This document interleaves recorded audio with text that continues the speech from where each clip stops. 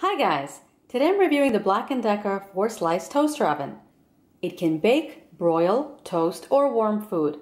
The unit is stainless steel with a glass door and the handle is comfortable. It's 8.5 inches tall, 15 inches wide, and 10 inches deep. The cord is 21 inches long. Comes with a crumb tray, a bake pan / strip tray, and the slide rack / broil rack. The top knob is the temperature selector, the second knob is the cooking function selector, and the third knob is the toast and timer selector. This is the power indicator light. To keep food warm, turn the knob to warm. To keep warm here, move the knob to 10, and then back or forward to desired warming time.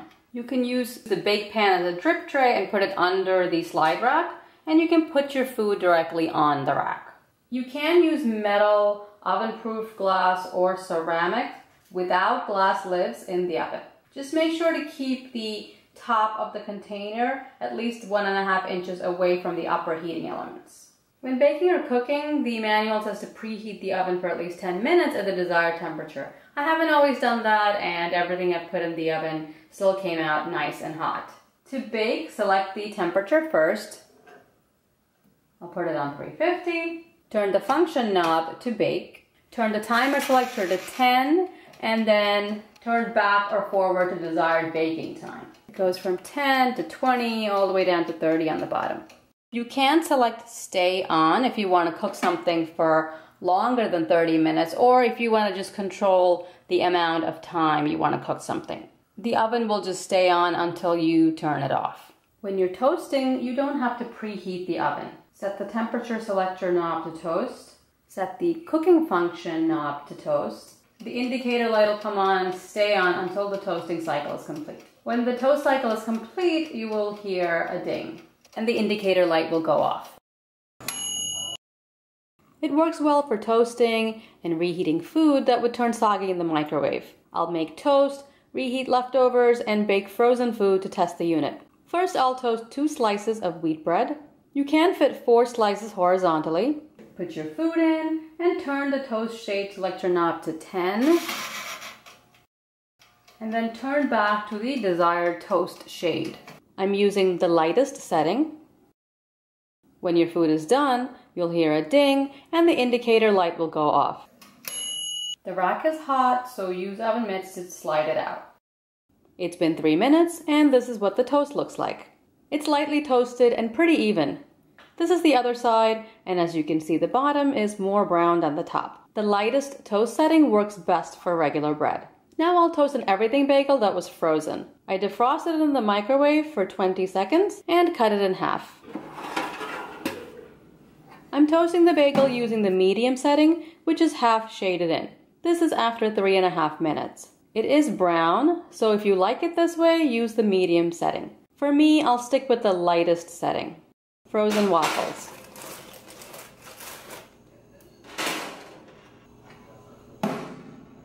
After 2 minutes 30 seconds on the lightest toast setting, there's not much color, but it is toasted. It's crispy and it's done. This is a good setting for waffles. Corn muffins. On the medium toast setting. They're toasted pretty evenly. These are leftover meatballs and French fries. You do not want to heat up fries in the microwave because they'll be soft. Don't use foil on any part of this unit. I'll heat this up at 200 degrees. After 5 minutes, the fries are hot. The fries are crispy on the outside and very hot and soft inside. If you're heating up a large piece of fried chicken or any large food, cut it in half and separate it so the inside heats up as well as the outside.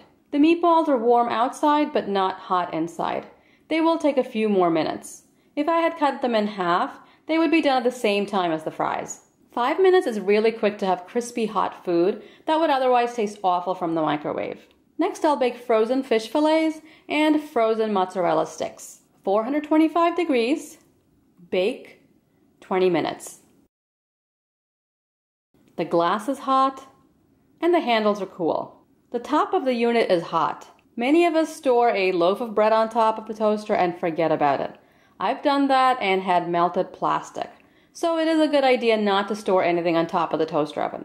After 20 minutes, it's nice and golden brown. The mozzarella sticks are bursting, so they could have been taken out a few minutes earlier. Before cleaning, make sure the oven is off, unplugged, and is cool. The glass door can be cleaned with a sponge or a soft cloth and some soapy water.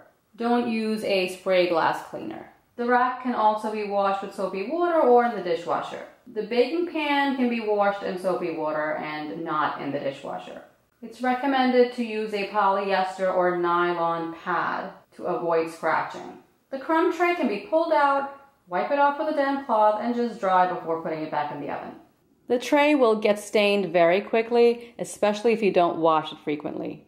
A good scrubbing will get it clean. The Black & Decker toaster oven did a great job of quickly toasting, baking, and reheating. The food was crispy and hot. It's compact, efficient, and affordable. I hope you found this review helpful. Please subscribe, and I'll see you next time. Thanks for watching.